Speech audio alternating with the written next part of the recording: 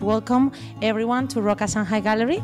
We are very grateful to be partners with RIBA. We are also very grateful to have the opportunity to host this amazing exhibition from Grimshaw.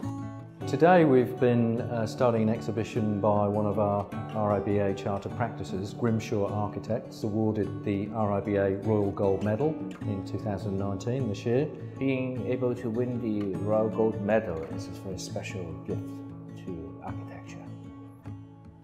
RIBA is perhaps the earliest, I think, and most prestigious professional bodies for architects.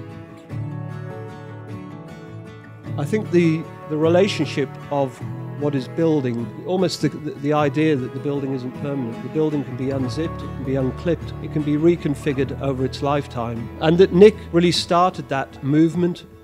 My talk is directly related to the exhibition. It's related to the evolution of the practice, but it's also very personal. It talks about why I was attracted to the practice.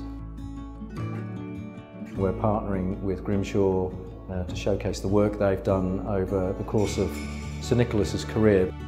I think in the exhibition we're showing about 30 projects. We work at scale. Obviously a lot of our projects are large. A lot of them take 5 to 10 years from start to finish. So it has a very substantial portfolio. Architecture can be beautiful even if it's functional or sustainable. It's the thought and creativity behind it that matters. And I think as architects we're very proud to share a lot of the experiences and ideas. And for us at the RIBA, it's also been an opportunity to talk to people here in Shanghai and also from other parts of China who've come here tonight.